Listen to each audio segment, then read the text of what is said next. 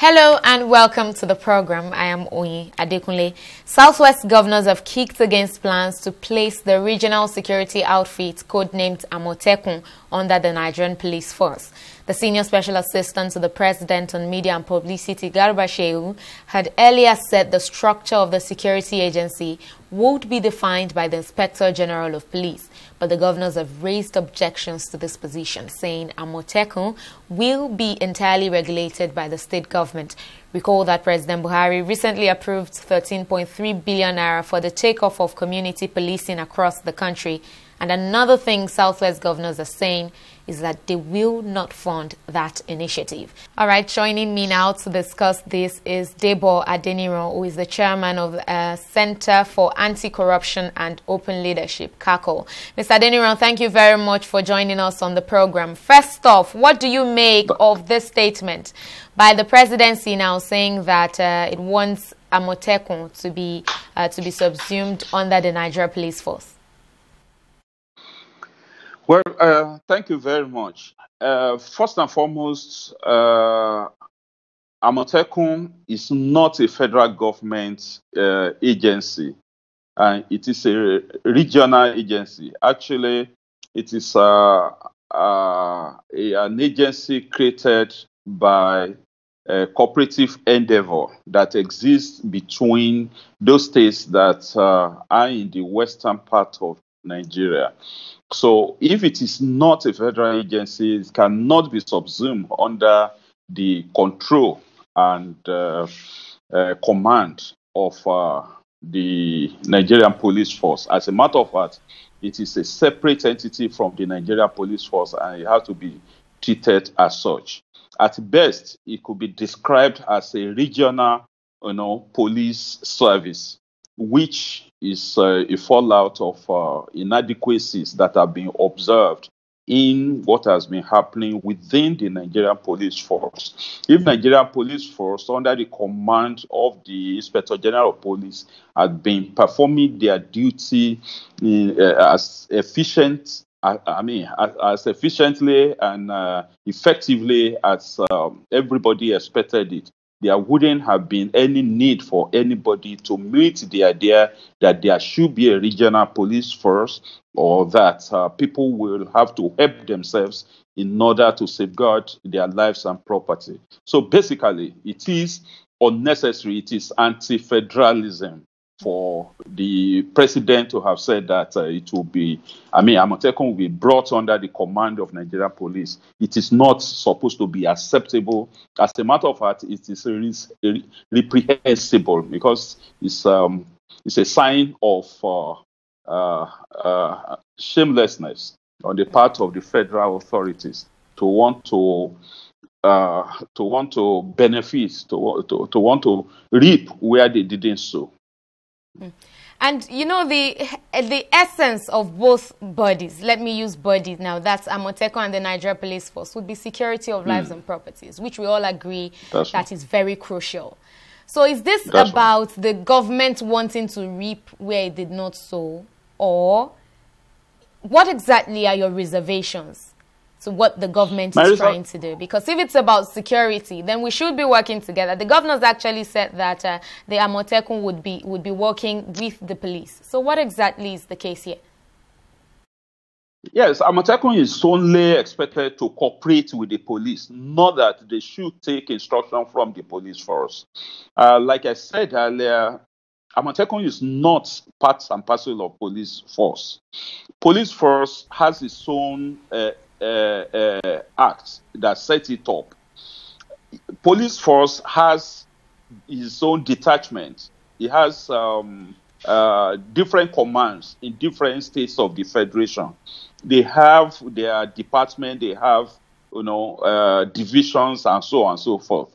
They are supposed to have worked out all the modalities that will make setting up of an Amotekun unnecessary.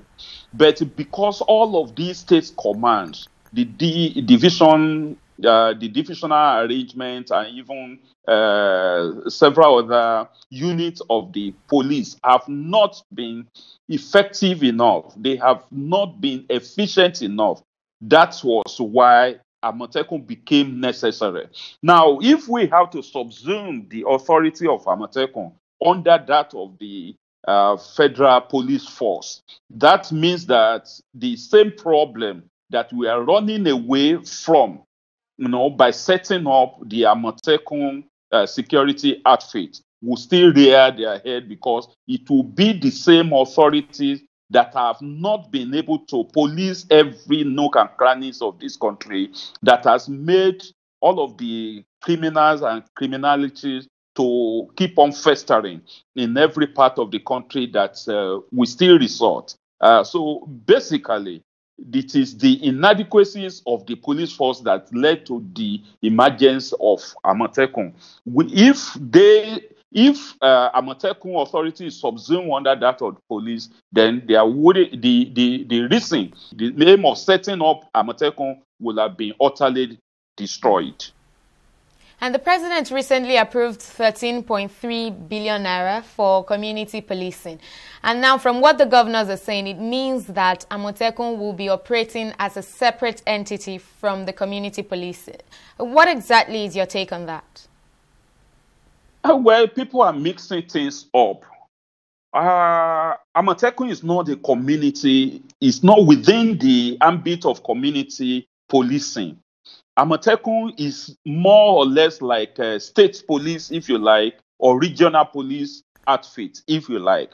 It is totally different from the concept of community policing. Community policing is that cooperative endeavor established by the regular police, with members of the public, those who are in the community. The community policing does not presume that there will be those will be called to be called community policemen, that they will wear uniform and they will also parade and do all sort of things. No, they are going to be civilians. They are just going to provide information. They are going to provide logistics, assistance to the regular police force, so that people will be vigilant, people will report crime, people will support the police in apprehending criminals. They will supply information and intelligence to the police. So they are quite different from the concept of Amotekun. Okay, so they should not mix the two up. So the budget of community policing cannot even sustain an Amotekun outfit in the first place, because what Amotekun requires includes expensive security gears, including vehicles. Community policing doesn't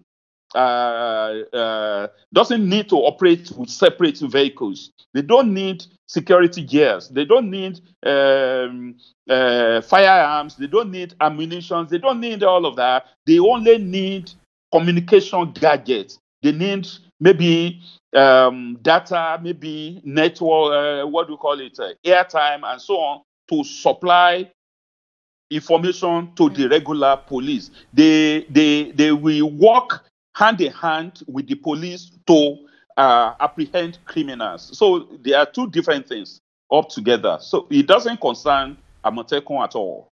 And so, going by the economic challenges that we currently have, Yes. Is it financially wise to have both bodies now work as an independent body? You see, the Nigeria police already have adequate budget that could have assisted them in operationalization of community policing. It is just a step ahead of PCRC, police community relations, something like that. No, so that is just a step ahead of it, because it will be better organized and they will be given areas that will be covered, by the community, and they will be closely monitored, different from PCRC that had to be done as volunteers, and they just advise the police. They don't necessarily have to supply intelligence to the police. So that is different. They don't have to spend so much about that. On the community policing. And that is why 13 point something is good enough for the whole country to spend. For regional police outfits like Amotekun, they require much more. Yes, there could be apprehension as to how the region, states that constitute the region, will raise resources to sustain the operations of Amotekun. But then, where there is a will, there will always be a way. There are several philanthropies that may want to contribute to the success story of Amotekun. And because security of life and property is supposed to be number one priority of any responsible government, so they needed to set aside adequate funds that will make sure that, that will ensure that the operations of Amotekun is successful. And that cannot be controverted. So it is supposed to be their priority. And if they also want to live up to the expectation of a government that has to ensure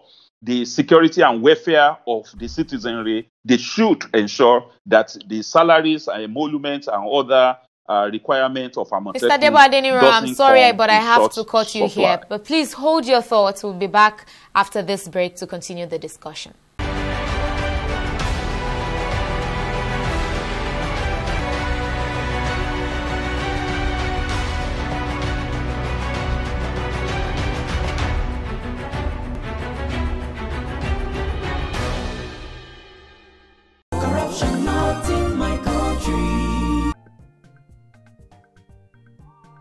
Cut.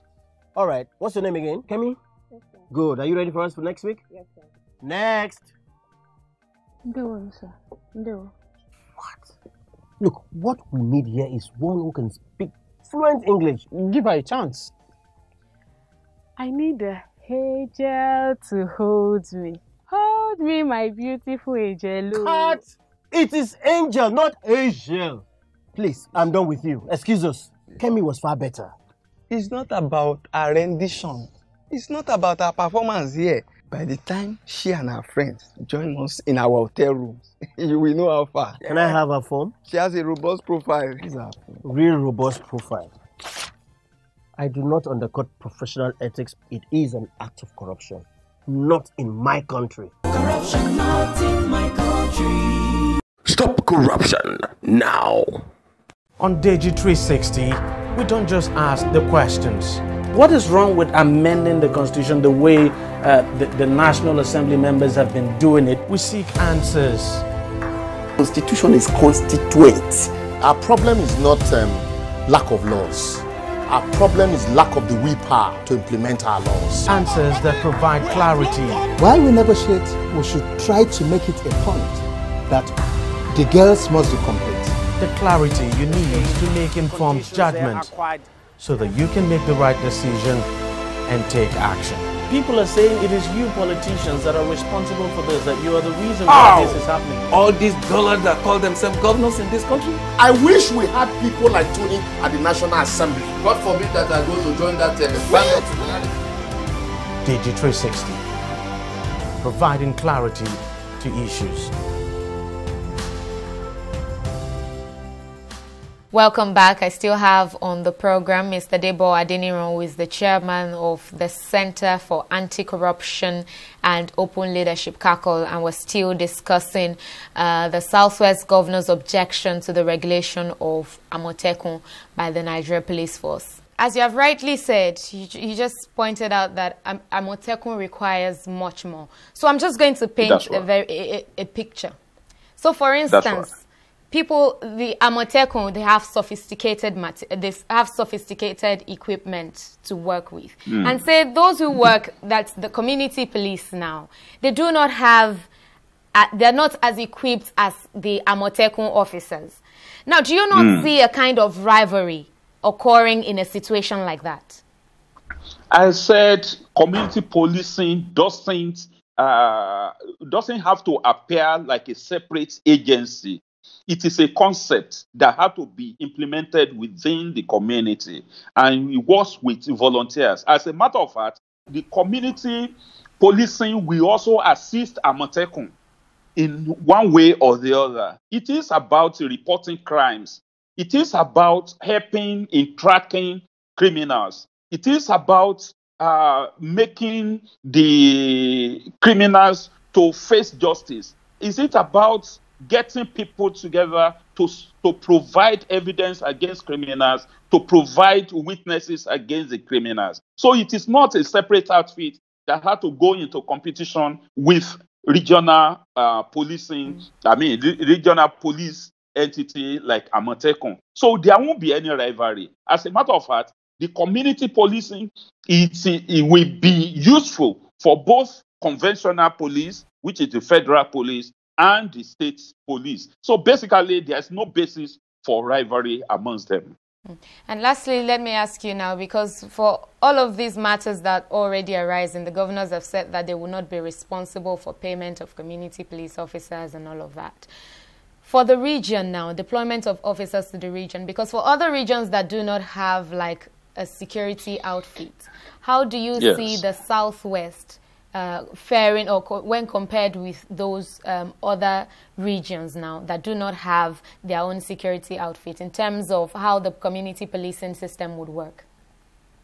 Well, there's a law that has been set up in all the states that have been implementing Amotekun security outfit. That law has provided the mode and means of funding the outfit. That will be statutory, which every state will have to do. They don't really need to use sophisticated weapons. They only need enough weapons to protect themselves if in case they are confronted by the criminals that they are supposed to apprehend. So they are not going to be as equipped as the conventional police. So they may not go that way. Most of them will use traditional means of policing their own geographical location. They know the terrain, they know the geography, they know the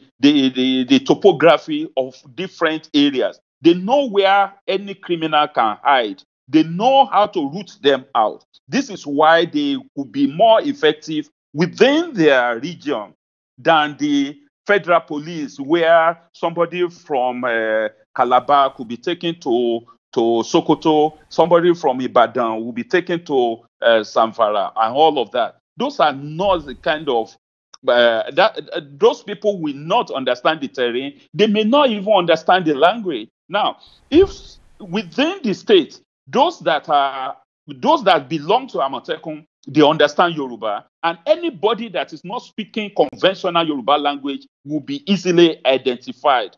And those who live within an environment, they know the behavioral pattern of their own kinsmen, and anybody with strange behavioral pattern will easily be identified. This is why it became necessary for us to have regional police agency like Amotekun. But community policing is far different. Anybody can be a community police personnel, you know, wearing their regular clothing, behaving their own regular way. They don't need to chase after the criminals like Amotekun will have to do. They don't need to show their faces as if they are the community policemen. No, Amotekun will be in uniform. They have their firearm. They have all other defensive, machineries and all of that, with which they can safeguard their own life if they have to be confronted by the criminal. So they are two different things altogether. And I believe that if the state governments actually have, the political will followed by public will, because for now they are enjoying that public support from all the states that have operationalized Amotekun. We are expecting, for example, it has been on in Osun State, and in Osun State, a number of criminals have been apprehended, especially those that are engaging in illegal mining and the rest of it. It's happening in Ondo State, and I believe it's also operational in Ekiti State. We are expecting maybe Oyo, I'm not sure if Oyo has operationalized Amotekun, and Lagos State. All of these states should also activate the machinery of Amotekun so that the criminals that are running away from one state within the region will not find safe haven in another state that are yet to adopt the Amotekun police. I mean, they are yet to operationalize Amotekun police outfit. So basically, I believe they will succeed if they put all their arsenals in place. Thank you. Very well said, Mr. Debo Adeniran, the chairman of the Center for Anti-Corruption and Open Leadership, CACL. We thank you very much for speaking to us on Analysis. It's my pleasure. It's my pleasure anytime. And with that, we've come to the end of this episode of Analysis. Thank you very much for watching. I'll see you again next time. Bye-bye.